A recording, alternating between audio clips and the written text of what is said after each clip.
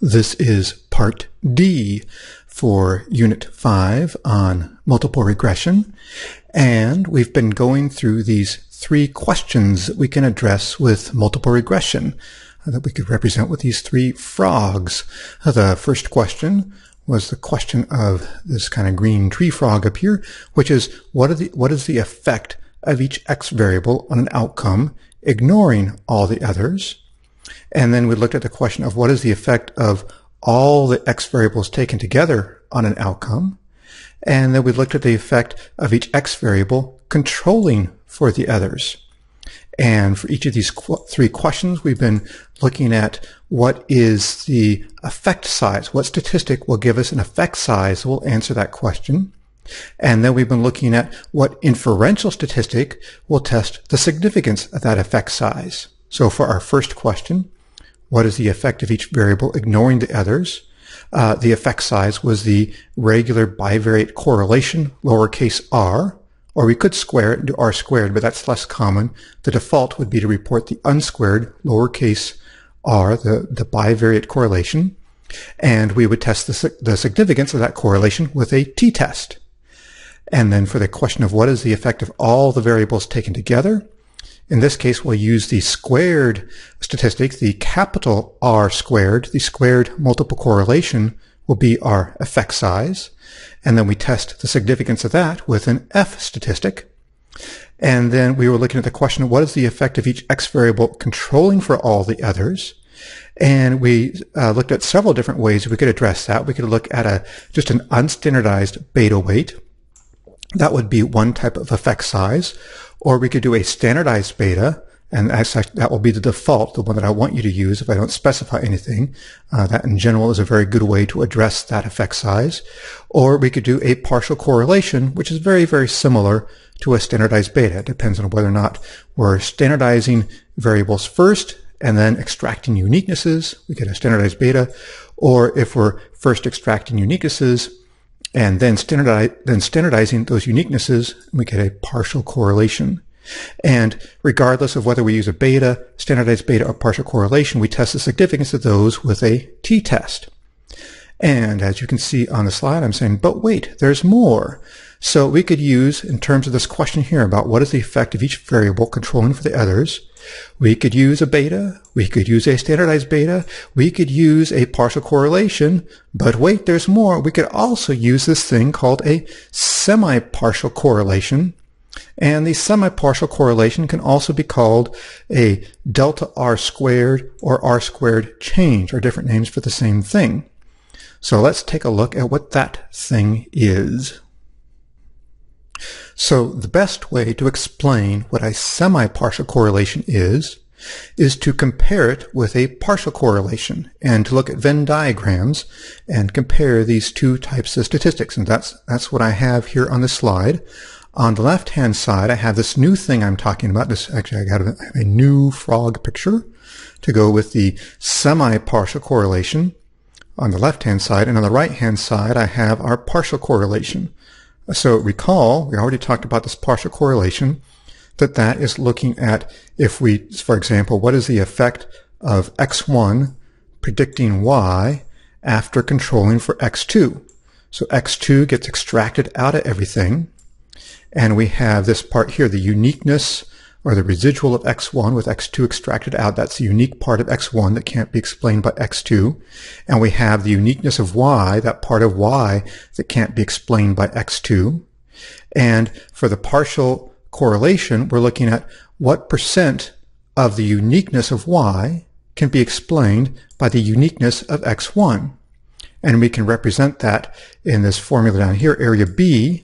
That's the overlap, this blue area here, area B, that's the overlap between the uniqueness of x1 and the uniqueness of y. So again, the partial correlation is addressing the question of what part of the uniqueness of y can be explained by the uniqueness of x1, and those uniquenesses are the part that's left over after x2 is extracted out of everything. So let's contrast that with a semi-partial correlation. What we're going to do here is we're going to extract our control variable x2, or whatever our control variable is. We're going to extract the control variable out of x. In this case, if we want to get the effect for x1, we'll extract the control variable out of x1, but we're not going to extract the control variable out of y. So what we'll get here is we'll answer the question, what part of the total variance of y is explained by the uniqueness of x? So again, to contrast here, with the partial correlation on the right-hand side, we're answering the question, what part of the uniqueness of y is explained by the uniqueness of x? And on the left-hand side, we're answering the question, what part of the total variance of y is explained by the uniqueness of x? And so we can represent the semi-partial correlation with the formula area B. Note both of these cases, both the semi-partial correlation, the partial correlation, as well as a beta weight and a standardized beta weight, these are all statistics that are telling us about the size of area B. So they're all looking at how big is area B, that part of how much does x1 explain variance in y after controlling for the other variables. So they're all addressing that question. The difference between the partial correlation and the semi-partial correlation is we're going to compare the size of area B to what? With the partial correlation, we're comparing the size of area B to just the uniqueness of y, that part that couldn't be explained by my control variable.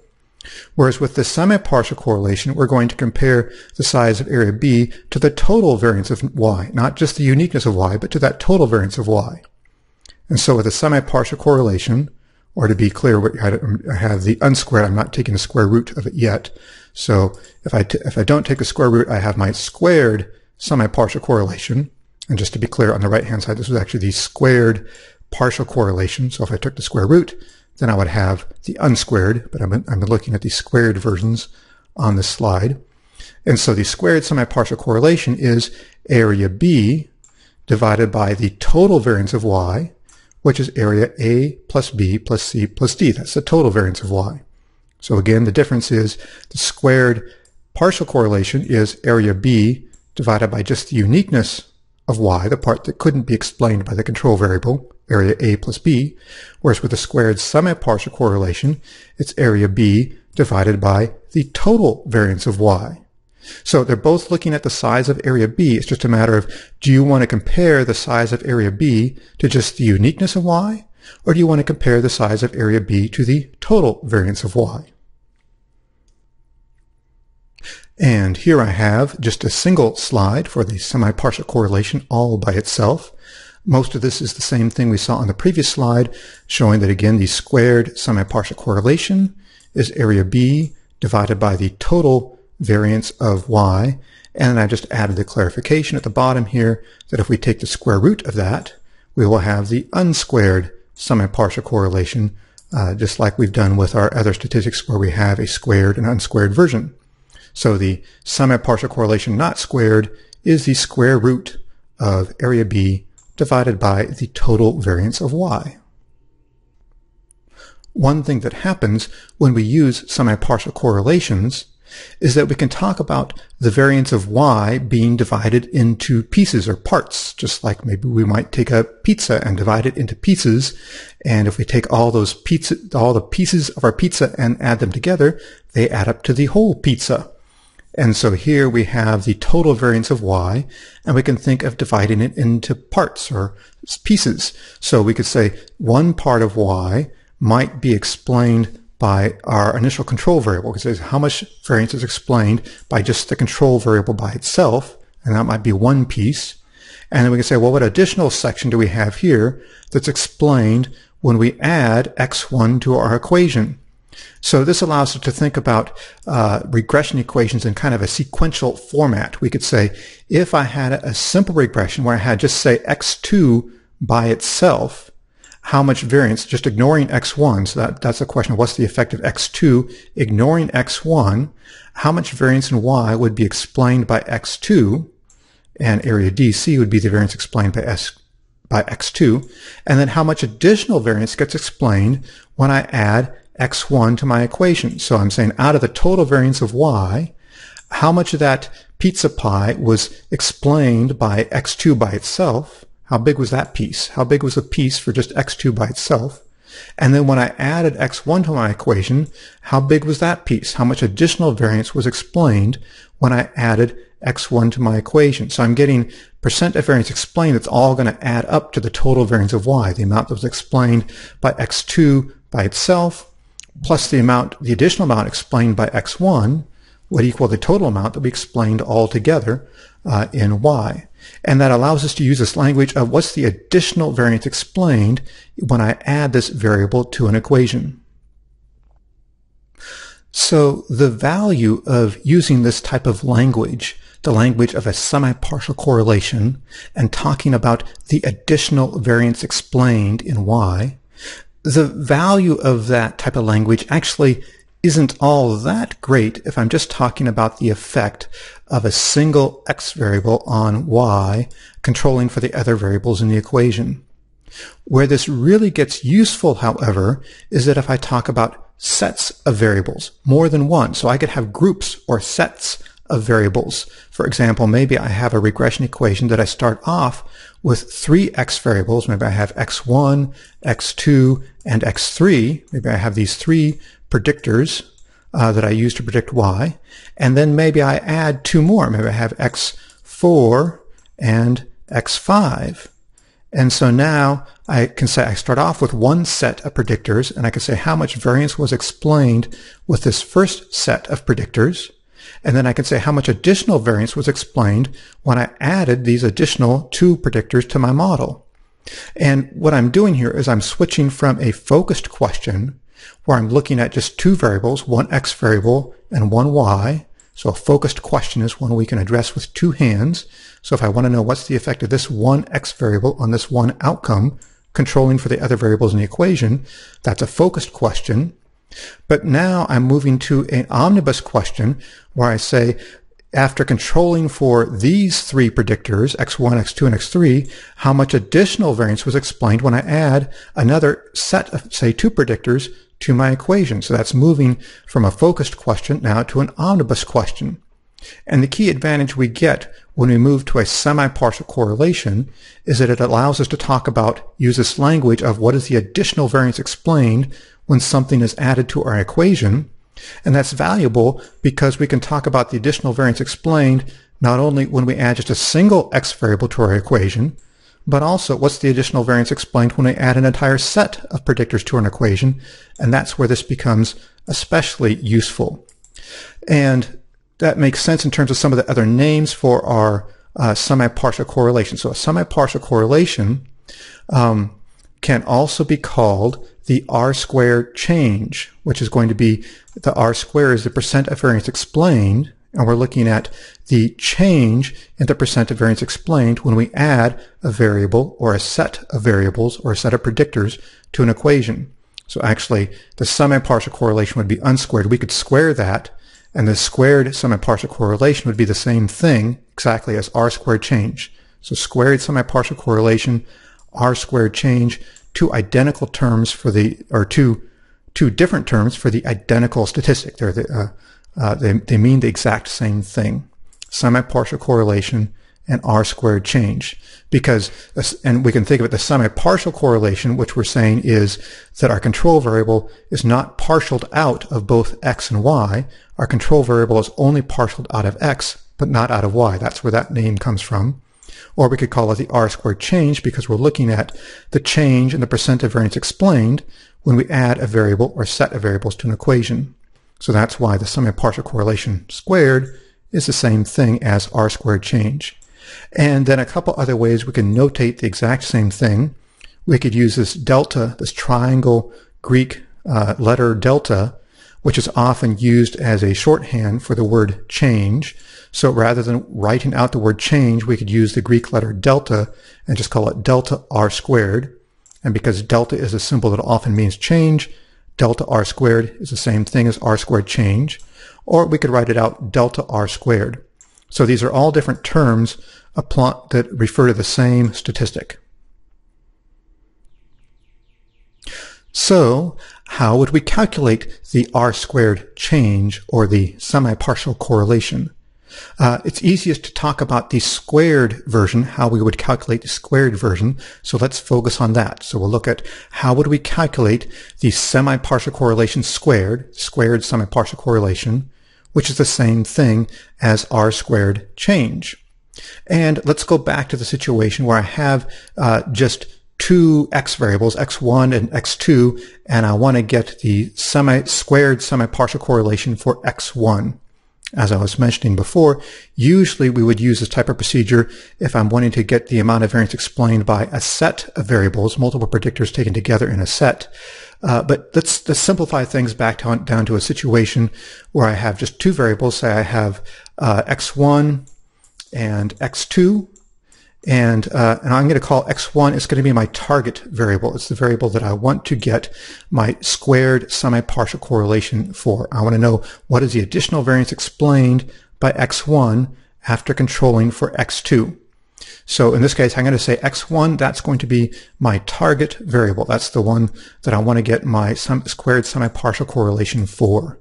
And this will work the same even if I had, for example, if I had say I had maybe I had a couple control variables and a whole set of target variables. So I could say maybe I had three different control variables. Maybe I was trying to explain how happy people were in marriages. Maybe I had a bunch of people who were all married, and I wanted to explain how happy they were in their marriage relationships.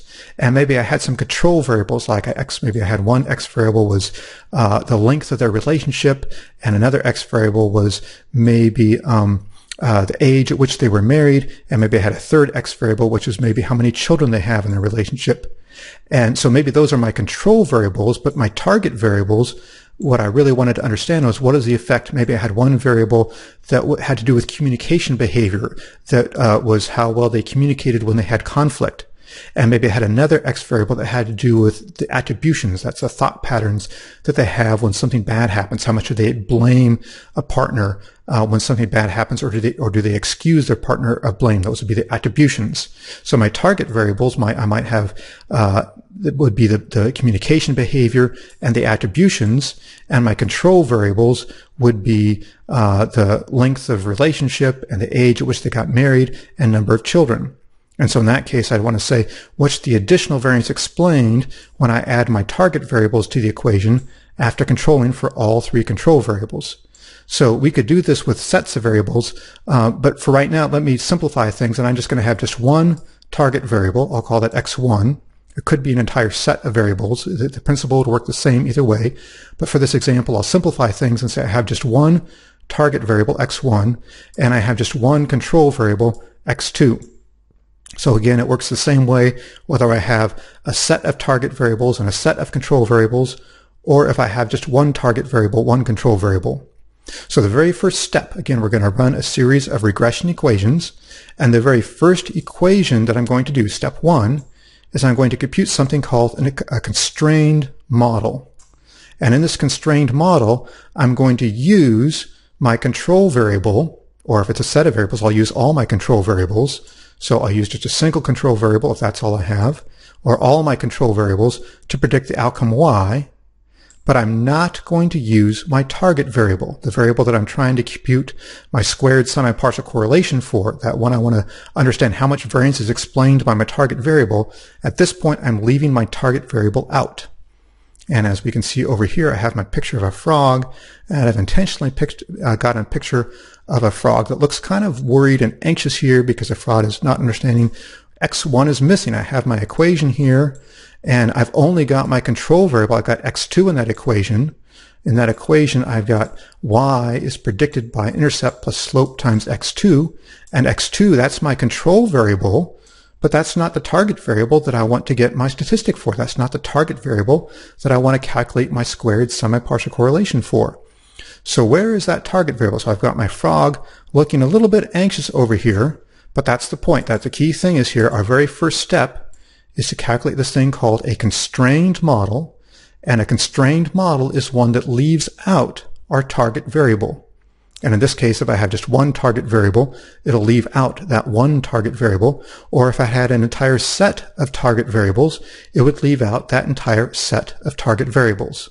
So the constrained model is the one that leaves out the target variable or the target set of variables. And so I'll run this regression equation. I'll use my control variable to predict y. And when I run this equation, I'll get my r squared. I'll get the percent of variance explained from this equation right here, from my constrained model, where I'm predicting y using only my control variable, or if I have more than one, only a set of control variables, but not my target variable or target variables. And I'll get my r squared from this constrained model. So then, step 2, the next step, we're going to run a second regression equation, and I'm going to call this regression equation the full model. And this model is going to include both the control variable, or if we had a set of control variables, would include that entire set of control variables, and it will include our target variable, or if we had a set of target variables, it would include the entire set. So note that step 1, which we talked about previously, that's up at the top of the page here. Step 1, we computed a constrained model that included only the control variable, or the set of control variables if we had an entire set. It included only the control variable as our predictor. And then step 2, we compute a model that's the full model that has both the control variable and the target variable included in it.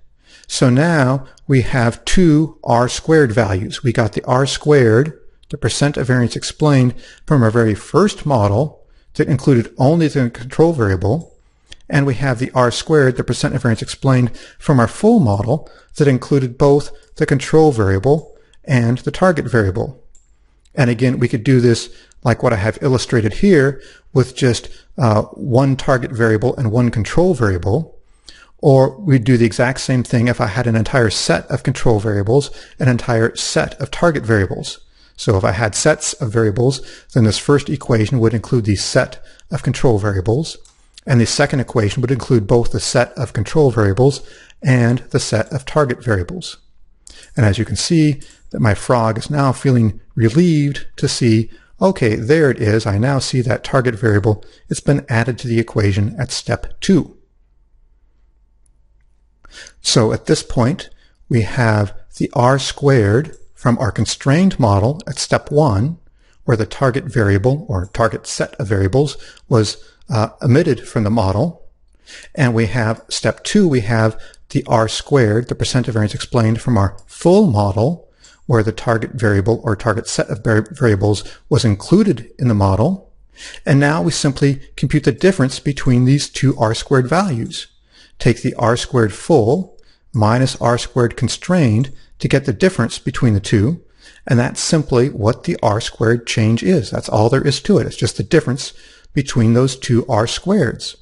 And now we see our frog is feeling very excited over here because the frog gets it and understands what the r squared change is. And again, we could call this r squared change, or we could call this a squared semi-partial correlation, two terms for the same thing. And this slide is just summarizing everything I've been talking about. So this delta r squared, which means r squared change, or the squared semi-partial correlation, two terms for the same thing, and you could define it this way. That is the decrement in r squared that would result if a variable or a set of variables was eliminated from a model, or you could define it as the increase in r squared that results from adding a variable or a set of variables to a model. So either way, two ways of describing what that squared semi-partial correlation is, what that r squared change is. And as I've been mentioning, we can do this, and this is actually what makes it particularly valuable, is that we can do this with sets of variables. We can start off with a constrained model with one set of variables in it, and then add another target set, have this target set of variables that we add it for our full model, and get what's the increase in percent of variance explained when we added a set of target variables to our equation. I also note down here, we could actually do this with more than one step. So we could do one step where we have a constrained model and then we add a set of variables for our full model. But we could actually have, say, step 1 where we have maybe 3 variables predicting y. Then at step 2, maybe we add 2 more predictors, so now we have 5 altogether. Then maybe at step 3, we add an additional 3 variables, and then at step 4, we add 2 more variables. So we could actually have many steps if we wanted to. We could say how much variance is explained at each step as we go along the way. So if we wanted to get really fancy with this, this is something we could use with multiple steps.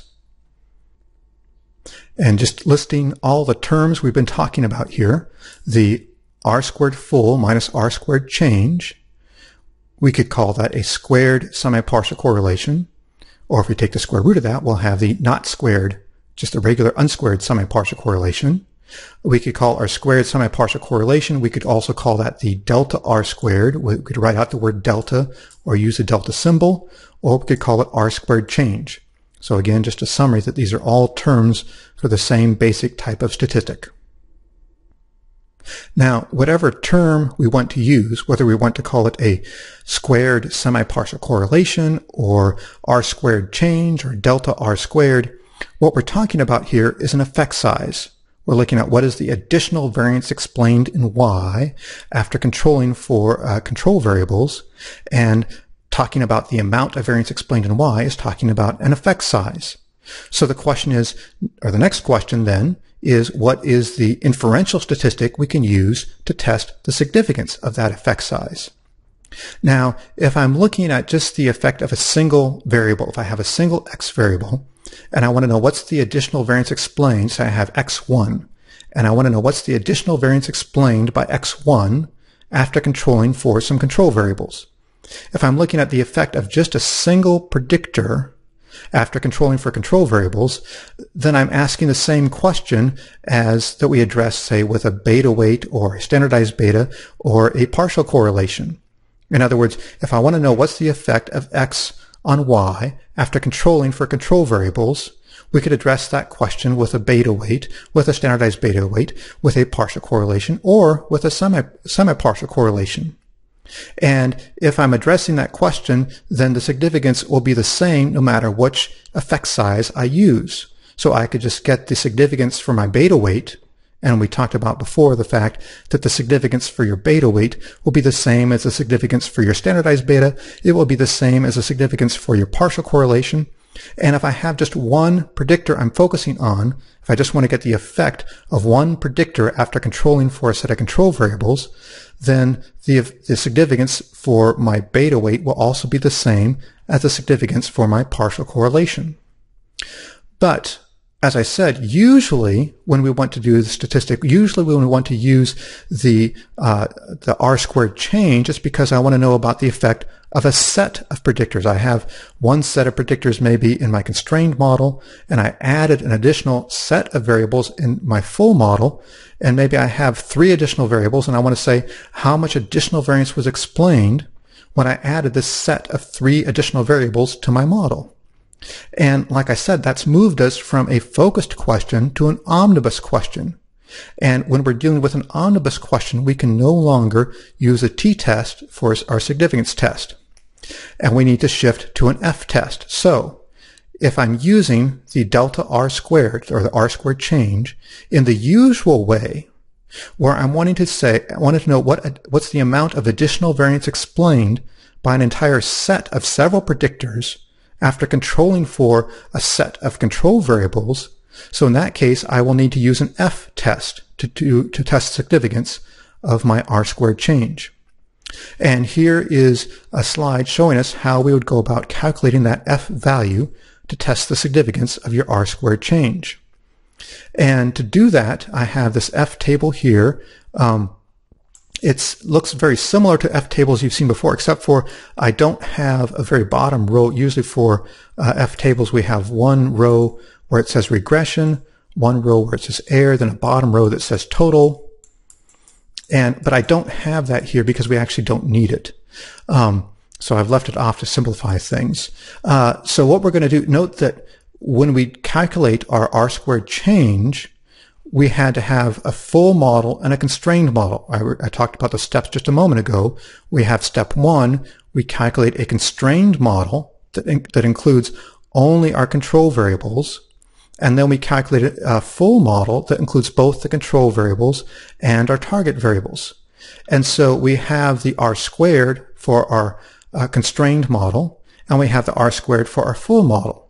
But also, when we ran those models, we would have an entire ANOVA table. We would have all the results when we partition our variance for the total variance sums of squares, and the area variance sums of squares, and the regression, the explained variance sums of squares, and degrees of freedom, and mean square and F values. We would get all this output for our full model that includes all of our variables, and we would get also an output. We would get this ANOVA table for our constrained model that includes only our control variables.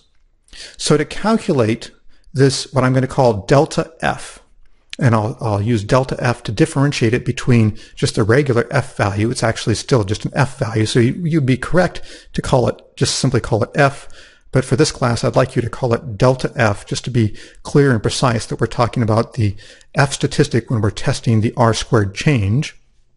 So the way that you would calculate delta F is that you need to get the ANOVA table from your full model, and you need to get the ANOVA table from your constrained model, and then we'll use values from those two tables to plug in here to calculate our delta F. So to calculate, so we need to calculate our regression, our explained variance sums of squares, and to do that, go to your output for your full model and look at what your explained variance regression sums of squares is for your full model, and then go to the results for your constrained model and look at what the regression or explained variance sums of squares is for your regression model. And then you take full minus constrained, take the value you got from the ANOVA table for your full model, and subtract from that the value you got from your constrained model, and you would put that in this cell right here for your regression or explained variance sums of squares. And then for your regression or explained variance degrees of freedom, take your degrees of freedom from your full model and subtract from that the degrees of freedom for your constrained model, and you'll have your degrees of freedom for the delta F. Recall that degrees of freedom for regression or explained variance is simply number of predictors. So this is actually taking the number of predictors for your full model minus the number of predictors for your constrained model, which is actually the same thing as simply how many additional predictors did you add in your full model. So if your constrained model had only 2 predictors, and then your full model you added 3 predictors for 5 altogether, if you started off with 2 and then added 3, and you had 5 altogether for your full model, then your degrees of freedom for delta F would be 3 because you added 3 predictors in your full model. So you have your sums of squares for your explained variance regression, and you have your degrees of freedom, and then as in any calculation of analysis of variance, you take your sums of squares divided by degrees of freedom to get your mean square, and you put that value right here. So take your sums of squares divided by mean square, sums of squares divided by degrees of freedom to get your mean square, and put that value in that third column. And then we need to calculate our error values, and that's actually really easy. Just go to the output for your full model, and whatever output so whatever your sums of squares was for your full model, for error, put that right there. Whatever your degrees of freedom were for error for your full model, put that right there. Whatever, and it'll be the same. So if your sums of squares error is the same as your full model, and degrees of freedom are the same as your full model, then sums of squares divided by degrees of freedom will also be the same.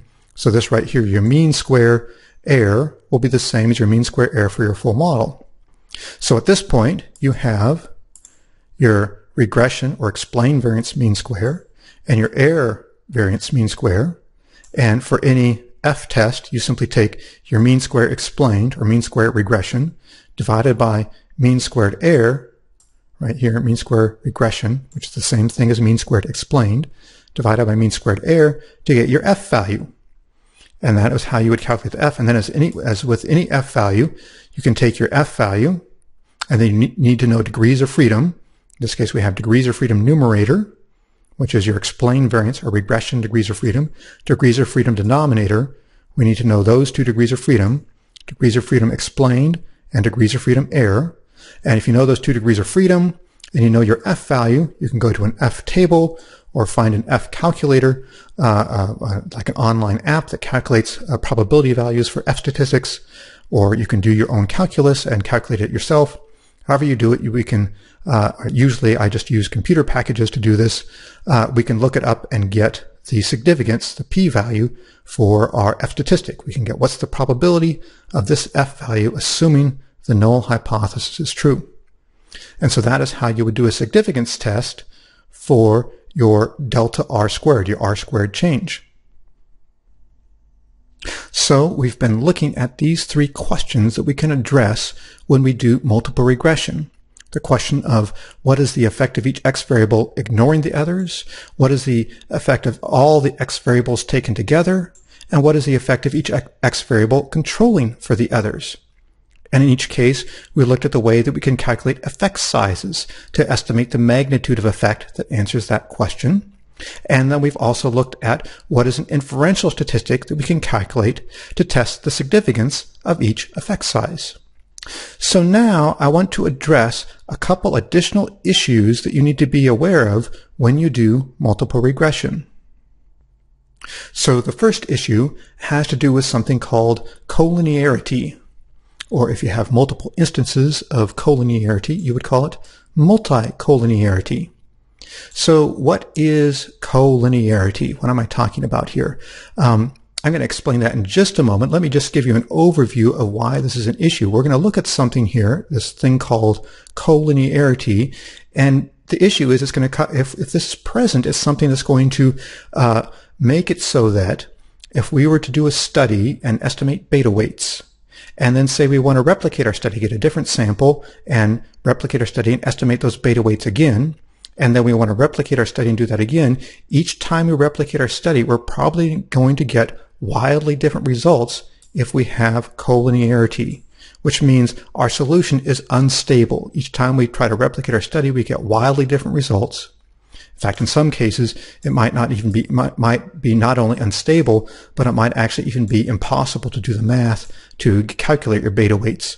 But usually it just makes it unstable. And so in that case, what it means is that when you estimate your standard errors for your beta weights, that is, the standard errors say how much does each beta weight typically deviate from the true population parameter, that if we have this collinearity problem, it's going to make those standard errors very big. That is, your solution is unstable. Every time we do our study, we get a different result, meaning we have very big standard errors. Each beta weight is likely to deviate substantially from the true population parameter. And when our standard errors are big, it means when we do our significance test, our betas will probably be non-significant. So the key thing is that when we have a problem of collinearity, our betas will probably be non-significant. Collinearity causes non-significant betas. Okay, so what exactly is this thing called collinearity that causes these non-significant betas? So collinearity simply means having a high correlation between one or more of the predictor variables in a regression equation. So if I had a regression equation with two predictors, say x1 and x2, and they were both predicting an outcome variable y, if my two predictors, x1 and x2, if they were highly correlated, that would be a problem with collinearity. And if they were not highly correlated, then it would not be a problem with collinearity. So why is it a problem to have highly correlated predictors? Why is collinearity a problem? Note that it's primarily going to be a problem for your beta weights. That is, your beta weights when you're trying to say what is the effect of this x predicting outcome variable y controlling for the other predictors. So what is the effect of x1 predicting y controlling for x2? What is the effect of x2 on y controlling for x1? And what I have here on this slide, on the left-hand side, I'm showing you a situation where I have two predictors, x1 and x2, and they both explain a moderate amount of variance in y. They both overlap a moderate amount with y, but they also overlap considerably with each other. So this is showing you a very high correlation between x1 and x2, where these two variables overlap quite a bit. On the right-hand side, it's a picture where we don't have a problem with collinearity. There's no collinearity problem here because my x1 and my x2 variables, my two predictors, again, they both do explain a lot of variance in y, or at least a moderate amount of variance in y, about the same amount as we did on the left-hand side, but they don't overlap with each other very much. there's only a small amount of overlap between x1 and x2 on the right-hand side. So the left-hand side is showing you a high correlation between x1 and x2, and the right-hand side is showing you a low correlation. So the left-hand side is showing a collinearity problem, and the right hand is showing you a situation where there's not a problem. And again, collinearity is going to be primarily a problem for your beta weights, or your standardized beta weights, or partial correlations. That is, anytime you're answering the question, what is the effect of x on y, controlling for the other predictors in the equation? And the issue is, if there's a high correlation between your predictors, then after you control for the other predictors, there'll be nothing left. We talked about this when we talked about extraction, the fact that if you have a high correlation between variables and one variable extracts all it can out of another variable, if those two variables are highly correlated, then there'll be nothing left in the variable that had stuff extracted out of it. So if we extract x2 out of x1, there'll be nothing left in x1 after x2 extracts out everything it can if we have a high correlation. And that's what we see right here, that after x2 extracts out everything we can, there's just this tiny little sliver left in x1. And similarly, if we extract x1 out of x2, that there's just a sliver of x2 left after x1 has been extracted out of it. In contrast, over here on the right, if we extract x2 out of 1, x1's still almost entirely there. And if we extract x1 out of x2, x2 is still almost entirely there. You can think of, whoops, went the wrong way there. We can think of this as kind of like the situation with, I believe it's the beta fish, if I understand right, that if you have a fish tank, I think the beta fish, if you have two male beta fish, they're the same type of fish, but if you put them in the tank together, if I understand right, they will attack each other and maybe kill each other, and that's not a good thing if you're wanting to have fish in a fish tank. That you can put any other type of fish with a beta fish and they'll do just fine, but you don't want to put two of the same type of beta fish, at least two of the same male beta fish together in the same tank, because if you put two of the same beta fish together, they attack each other, eat each other up, and there's nothing left of either fish, and then you have no fish. And it's the same type of thing when you're doing regression. You don't want to put two predictors together in the same equation if those two predictors are essentially the same thing. So just like you don't want to put two of the same beta fish together in a fish tank, you don't want to put two predictors that are measuring the same thing, that are really two different versions of the same thing. You don't want to put them together in the same regression equation, because those two predictors will eat up each other's variance and there won't be anything left in either predictor. And that's what we're seeing over here on the left-hand side, is that after controlling for x2, there was nothing left in x1. And after controlling for x1, there's nothing left of x2, at least not much left, just this little tiny sliver. So they've essentially attacked each other and eaten up each other's variance, and there's nothing left in each variable. So if we ask the question, how much variance in y was explained in x1 after controlling for x2? Well, after controlling for x2, there's hardly anything left in x1, and just this little tiny sliver blue area, that's all that's left, and that's so small it's probably not going to be significant. And likewise, if we say how much does x2 explain variance in y after controlling for x1, well, after controlling for x1, because there's such a high correlation, there's nothing left in x2. And because there's nothing left, all it can do, the only unique stuff it can explain is this little tiny green area right there, and that's hardly anything at all. It's probably not going to be significant. So when we have a problem with collinearity, two predictors that are highly correlated, we can think of it this way. They eat up each other's variance. Because when we ask the question, what is the percent of variance explained in an outcome, after controlling for other variables in an equation, well, if the other variables are highly correlated and we control for them, there's going to be nothing left in our target variable. And so when we have a collinearity problem, our target variables eat up each other's variance. And when we look at our beta weights, or standardized beta weights, or partial correlations, that effect of x on y after controlling for other variables in the equation, those effects are all going to be small and non-significant. Now I have a fun little game I would like to play with you, and if you understand everything I've been talking about in terms of collinearity, then this should be a game you can play. So it goes like this. So on this page, I have a table of correlations. I have three possible x variables. I call them x1, x2, and x3, and an outcome variable y. And here are all the correlations. For example, we see that x1 has a correlation of 0.5 with y, x2 has a correlation of 0.51, x3 has a correlation of 0.637. So they actually have all large correlations with y. And actually, every time I do this game, I'm always going to give you a situation where our x variables are strongly correlated with y. And so what's going to happen is I'll give you some different scenarios where I might say, imagine I do a regression equation and I put x1 and x2 together in an equation predicting y. Or imagine I put x2 and x3 together in an equation predicting y. Or imagine that I put all three, x1, x2, x3. Imagine I put them all three together in an equation predicting y.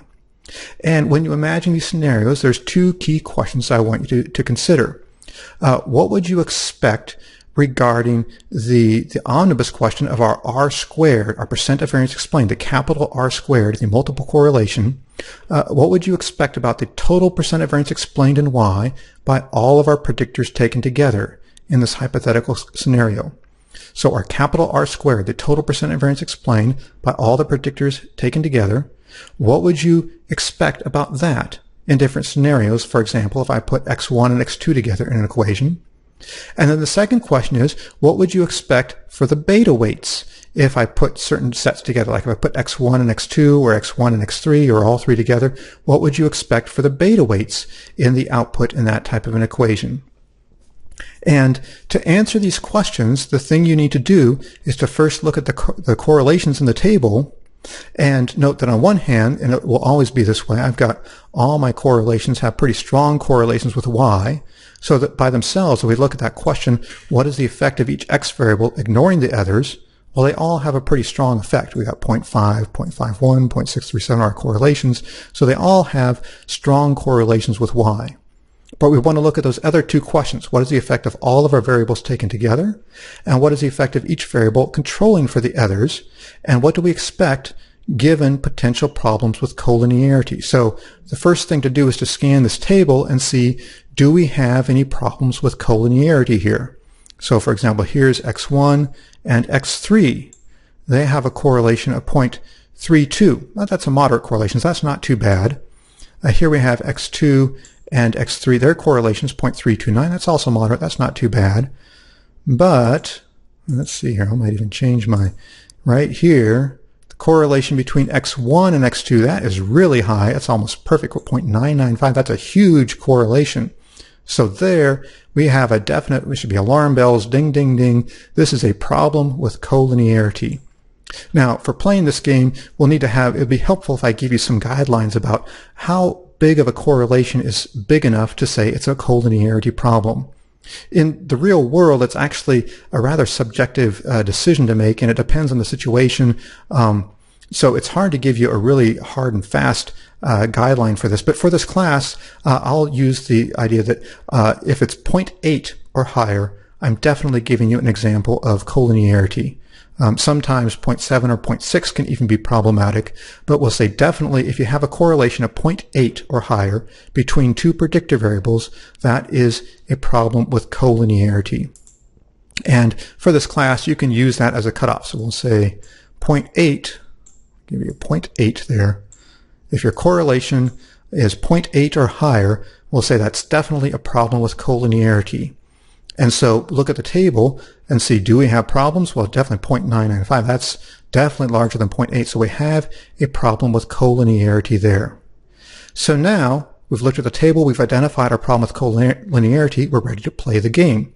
So for example, what if I put x1 and x2 together in the same equation? Put x1 and x2 together in the same equation predicting y. What would you expect about, first of all, what would you expect about the capital R squared, the multiple correlation squared, the total percent of variance explained by all the predictors taken together? What would you expect for that? And secondly, what would you expect for the beta weights for x1 and x2 if I put them together in the same equation? So the first question, what would you expect about the total percent of variance explained altogether? Note that x1 had a correlation of 0.503, x2 had a correlation of 0.51. And if we look at the multiple correlation, which would give us the effect of both those variables taken together, I would predict it's going to be about the same as 0.51. It might go up just a tiny itsy bitsy smidgen, but not much, because we have a problem with collinearity. Now, collinearity is not going to harm our multiple correlation. Our multiple correlation can still be substantial if we have a large correlation here. We can still have a large effect for our multiple correlation. So collinearity will not harm the multiple correlation, but it will result in a situation where adding variables will not help. So if I have collinearity problems, or I have two variables that are highly correlated, and I get what's the total effect of all my variables for just one variable, and what's the total effect for all my variables if I add a variable, well, they're going to be about the same. It's not going to be of much benefit to add variables if I have a collinearity problem. If my variables are highly correlated, it means they're redundant with each other, and adding additional variables won't substantially help my total percent of variance explained. So if x2 by itself explained the square of 0.51, or had a correlation of 0.51, I would expect that the multiple correlation is going to be about the same. Let's look and see. On the next slide, I have output. Here we go. Here's output, where I have x1 and x2 are two predictors of my outcome variable y. It's from the same data set we were just looking at. And up at the top here, I have R. This is my capital R, my multiple correlation. And then if I square it, I get 0.269. And just for comparison, let's look at usually we focus on the squared version, but for comparison, it's easier to focus on the unsquared version because we can compare that to the correlations on the previous page. So our capital R is 0.519. Let me back up to that previous page and note that that's about the same as, right here, our correlation 0.513. So our correlation for x2 by itself, I had a 0.50, that was a little lower, but 0.50, 0.513 are the two correlations by themselves. And then when I put the two variables together, the multiple correlation it went up just a tiny itsy bitsy smidgen, but it hardly changed at all. Now note that this correlation is still significant. So the F test right here, we test the significance of our R squared or our R not squared, either way. We test the significance of our multiple correlation with the ANOVA table right here. The ANOVA table in the middle of the page is testing the significance of our multiple correlation, or our squared multiple correlation, and our F value, 22.307, is definitely significant. So p-value is less than 0.000 something. So we have a significant p-value. So we have our that multiple correlation, 0.51, that is a fairly large multiple correlation. So we have a large multiple correlation. It is significant. The key thing is that it's not any better than what we started with by just a variable by itself. On a previous page, here's our correlations. The effect of a variable ignoring the others, say 0.513 or 0.503, is just about the same, go back to our multiple correlation, as our multiple correlation of 0.519. It's not harmed, it's still significant, it didn't hurt anything, but it didn't help anything by putting those two together. So that's the question, if we're looking at, if I put x1 and x2 together, and I ask that question, what do we predict about our multiple correlation?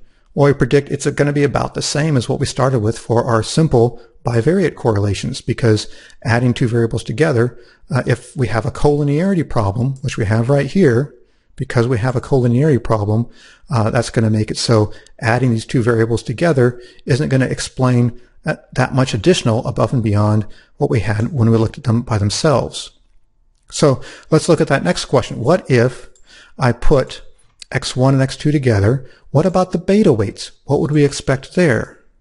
And so now at this point we look and say, here we have that collinearity problem, and this is where it's going to be damaging. This is where it's going to cause major problems, because if I put x1 and x2 together in the same equation, it's like putting those two beta fish in the same tank. They're going to fight. They're essentially the same variable. They're so highly correlated. They're essentially the same thing. They're going to fight with each other, eat up each other's variance, and there's going to be nothing left of either variable. So let's see how that works. Let's go to our next page again. Here's that same output we've been looking at. And let's go down to the bottom and look at our beta weights here. Here's the beta weights. Here's the standardized beta weights. And then let's go to the end here. Let's start with, look at the, right at the very end. Here's our significant value. So we have a t-test and significance. Note that neither one of these betas is significant. 0.324, 0.107. So both of those fail to be significant. So we have two non-significant betas. Now if we back up to our correlations, note that both these correlations by themselves were large and significant. P-value 0.000 something, 0.000 something. So if I look at what's the effect of x by itself, ignoring x2, it has a large significant effect. What's the effect of x2 by itself, ignoring x1, it has a large significant effect. But if I put the two together, the beta weights for both x1 and x2 become non-significant because they eat up each other's variance and they both become non-significant. Now, I mentioned before, one of the issues that actually happens here is that because they eat up each other's variance, we're asking our regression equation to do something kind of impossible. We're trying to say, try to predict variance in y using x1, but there's nothing left in x1. Try to predict variance in y using x2, but there's nothing left in x2 after extracting x1 out. And so the equation is going to return beta weights that are just wildly unstable and bizarre and different. So we actually have, if you look at your standardized betas, we got weird things over here. This one turned negative and became a negative 0.8, and this became actually, this is a standardized beta greater than 1, which is mathematically possible, but when you get it, something like that, that's actually an indication that we got a major problem here. So we got just really bizarre, weird beta weights. So we've got weird, bizarre beta weights, and our standard errors, these are actually very large values, saying that if we did our study over and over again, we get just wildly different beta weights every time we try to estimate them, because we're trying to estimate something based on just a smidgen of something that's left over after each variable has been extracted out of each other. So we've got weird, bizarre beta weights, and the key thing is they are both non-significant. So go back to review our question here. If I put x1 and x2 together in the same equation, what do we predict about which beta weights would be significant? I'd say, well, I would expect both x1 and x2, I'd expect them both to be non-significant. So that's if I put x1 and x2 together in the same equation. What if, I'm switching, sorry about that. What if I put, say, for example, x1 and x3 together in the same equation? What would we predict there? So note here, if I look at x1 and x3, their correlation is 0.322. That's not really a problem with collinearity. That's okay. So what would we expect about the multiple correlation? If we have 0.503 there, and then for x3 it's 0.637, I'd expect, those are both pretty large correlations, but I would expect if we put these two together, given that we don't have a collinearity problem, it's going to increase the total percent of variance explained even more. So if I have collinearity problems, I put two variables together, it doesn't really help increase the total percent of variance explained. But when I don't have collinearity problems, and if both variables are explaining variance in y by themselves, if I put them together, they should explain even more variance in y. Taken together, used together in conjunction with each other, they should explain more variance than any variable by itself, because we don't have a collinearity problem. They're not overlapping with each other. So let's see what our multiple correlation is when I put x1 and x3 together in the same equation. And this is output right here, where I've got x1 and x3 are my two predictors, and y is still my outcome. This is the same data set. And up here we have our multiple correlation and our squared multiple correlation. And again, we'll focus on the unsquared, the multiple correlation unsquared, just because it's easier to make a direct comparison with our regular bivariate correlations. And here our multiple correlation is 0.71, so that went up some degree here. And note that still is significant. Here's our f-test testing the significance of this multiple correlation. And so it's significant, and it's notably larger than either bivariate correlation by itself. So if I put x1 and x3 together in the same equation, then because there's not a collinearity problem, and because they both explain variance in y, then that taken together, they explain more variance in y than either variable just by itself. And let's look at our beta weights. So here's x1 and x3 down in our bottom table of beta weights down here.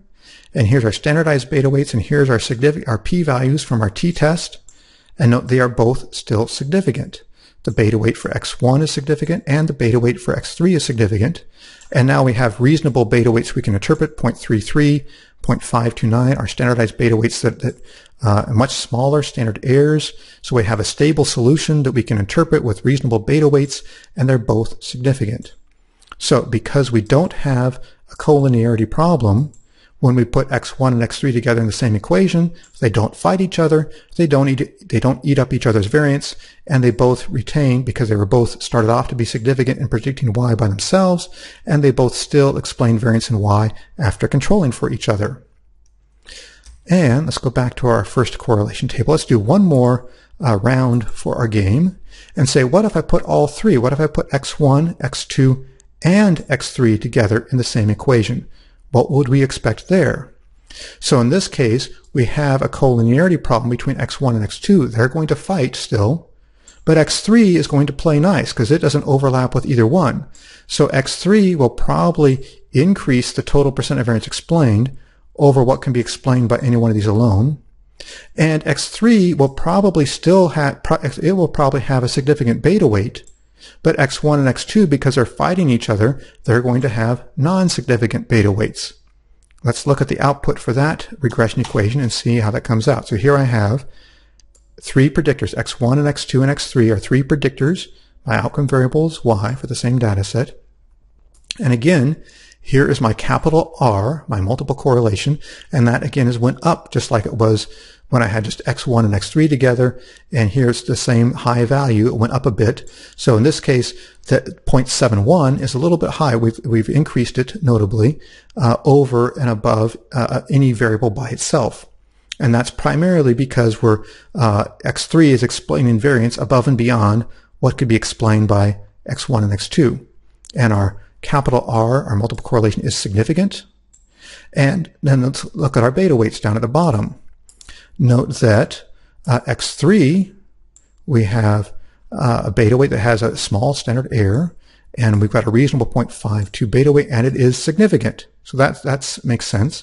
But x1 and x2, they both have big standard errors. They're just flailing all over the place. If we were to replicate our study over and over again, we'd get wildly different results every time we do our study. Big standard errors, which makes it unusual beta weights. We can't trust these. They're just bizarre results. We can't pay. They don't make any sense, and they are not significant. So because we have a collinearity problem, both those beta weights, they ate up each other's variance, and it was not significant. So now, hopefully you can play this game. You can look at a table of correlations and spot where we might have collinearity problems, then answer hypothetical questions about what would happen if we put these two variables as predictors together in an equation, or what would happen if we put these three variables together in an equation, and answer questions about what would you expect about the multiple correlation. Would that get bigger or stay the same? And what would you expect about the beta weights? Would they be significant or would they not be significant? Then one final issue I want to talk about is something called a suppressor effect. And here I have, I think that's a scene from that Monty Python movie. I think the original scene, that peasant was saying, "Help, help, I'm being oppressed." But I changed it to "Help, help, I'm being suppressed," because that fits our suppressor effect theme here. And here I have a worried frog thinking suppressor effect sounds like something bad, although actually it's not really a bad thing. It's more of an interesting thing. And so this is something that's actually kind of a rare thing. It doesn't happen all that much, but you might encounter it from time to time. And so I want to make you aware of this unusual thing called a suppressor effect. So to explain what a suppressor effect is, I want to start by noting that usually a partial correlation is going to be smaller than a regular simple bivariate correlation. That is, the effect of x on y, ignoring the other predictors, is going to be larger than the effect of x on y after controlling for other predictors. And I have illustrated that basic idea at the bottom part of this page. On the right-hand side, I have a Venn diagram showing an overlap between x1 and y. That could be how much does x1 explain variance in y, and I don't have any other predictors there, so it could be the effect of x1 on y, ignoring other possible predictors. And the red area shows the size of overlap between x1 and y, the percent of variance in y that's explained, or the size of the correlation. And on the right-hand side, I have the same overlap between x1 and y, but I've added a control variable x2. So on the right-hand side, we can use that to ask the question, what is the effect of x1 on y after controlling for x2? And this blue area in this Venn diagram shows you the percent of the variance in y that's been explained by the uniqueness of x1 after x2's been extracted out of it. So the effect of x1 without controlling for other variables is this red area, and that's bigger than the effect of x1 after x2 has been extracted out of it, which is this blue area, because once we've extracted x2 out of x1, there's less of it left, and so there's less of it to explain variance in y, so usually the effect is smaller. So again, usually, if I'm not controlling for other variables, I'm going to have a larger effect. The percent of variance explained in y will be larger if I'm not controlling for other variables. But if I control for other variables, the percent of variance explained by x1 will be less if I'm controlling for x2.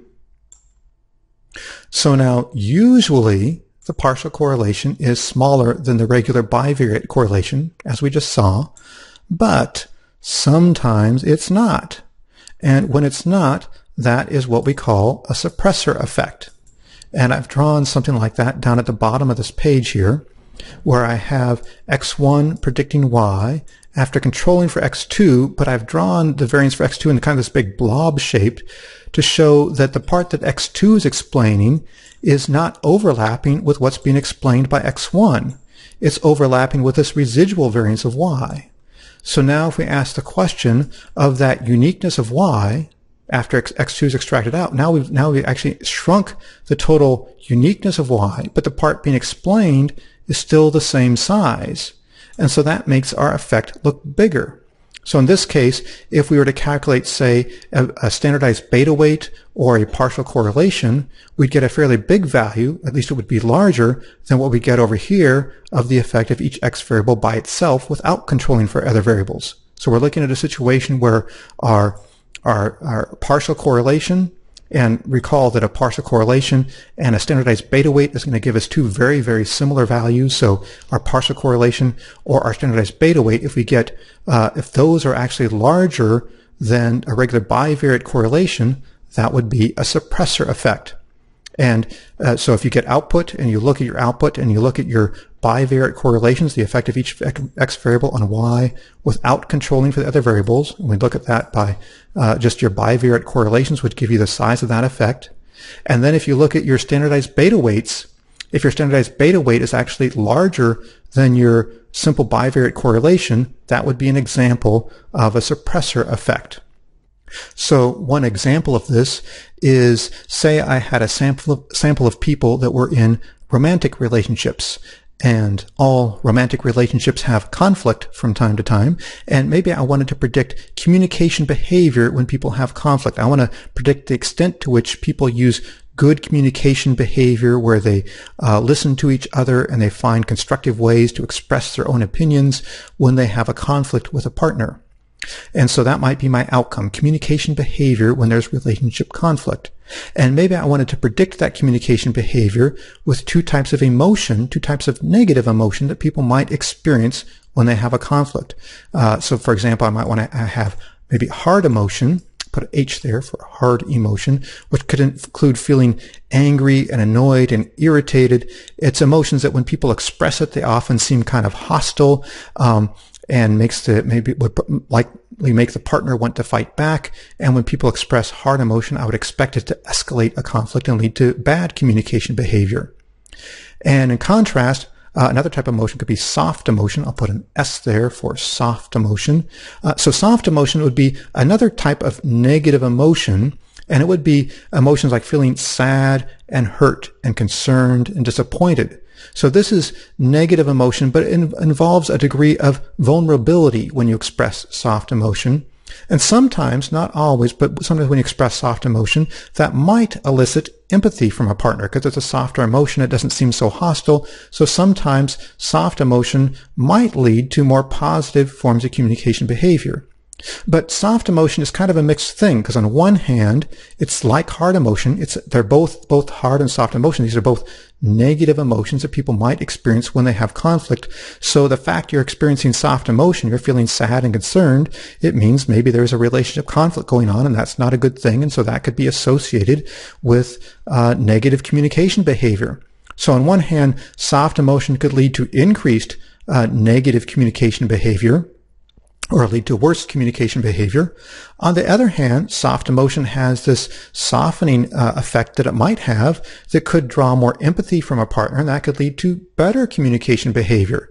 So it's kind of a mixed bag. It could both help communication behavior and it could hurt it. And so because it's a mixed bag, if I just do, like what I have on the right here, just do a simple bivariate correlation where I look at the correlation between soft emotion and communication behavior, I might find a very small correlation. It might be maybe a non-significant small correlation between soft emotion and communication behavior, because soft emotion has kind of these two sides. It's both a good thing, it can be softening and elicit empathy, but it's a negative thing because it's a negative emotion people experience when they have conflict.